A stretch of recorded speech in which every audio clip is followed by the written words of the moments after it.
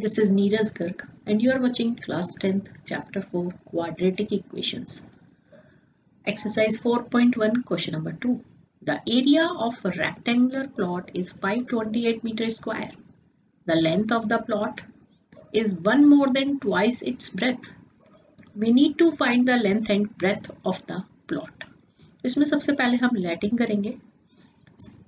Let breadth of the plot is equal to x meter and length of the plot that is equal to,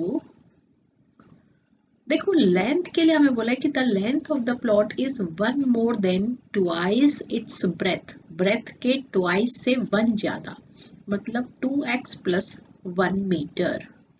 ये हमारी क्या हो गई length. ठीक है, और हमें गिवन है एरिया.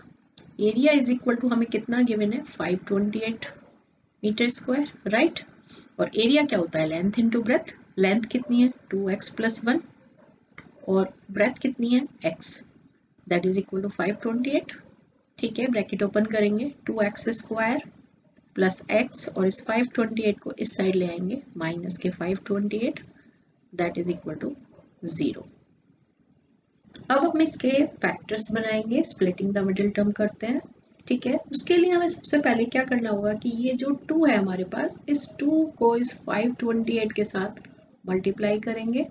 तो 2 इंटू 528. ठीक है, और इनके हम कुछ इस तरीके से फैक्टर्स बनाएंगे कि जिसका डिफरेंस ये x के साथ क्या कोफिशिएंट है 1 आ जाए.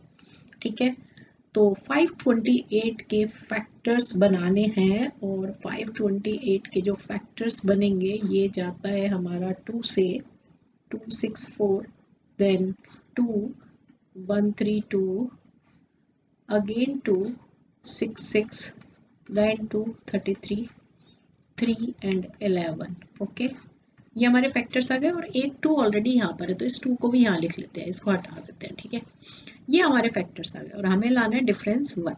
ठीक है, तो 11 इंटू 3 33 और जब 2 को 5 टाइम्स आपस में मल्टीप्लाई करेंगे तो ये आ जाएगा 32. तो हमारे फैक्टर्स आ गए 33 एंड 32. तो यहाँ आ जाएगा हमारा 2x square plus 33x minus के 32x minus 528, that is equal to 0.